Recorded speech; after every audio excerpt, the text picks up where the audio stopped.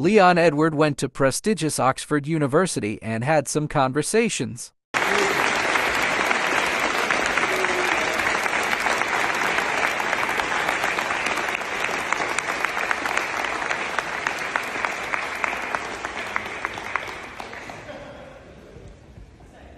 Leon Edwards stated his life didn't lead to education, but he working hard his family have this opportunities. Shavkat Rakhmonov appears with pretty different looks. He shaved his hair.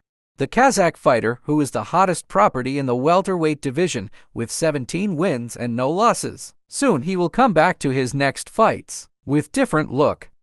However, Shavkat's remarkable resume might not guarantee him a title shot, but soon he will get it. Mike Perry talks about wiping a booger on Luke Rockhold during face-off. It did seem like you put I think a booger on his jacket, Mike. Why did you do that? Because it was hilarious. And it got everybody watching and realized what happened.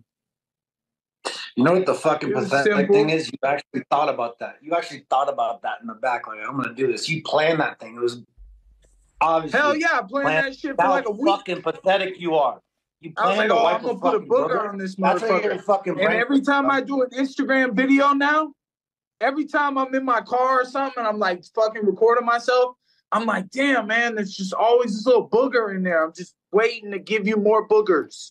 Islam Makhachev did a prank with his friends Abubakar Nurmagomedov and Osman Nurmagomedov. Islam Makhachev holding a rifle in his hands. Actually, the rifle contains plastic bullets.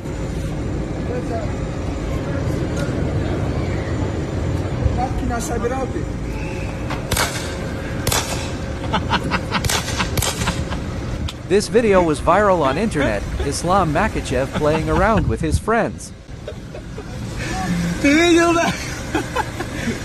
Thanks for watching video till end. Hope you guys enjoyed the video. Don't forget to subscribe. Stay tuned for more.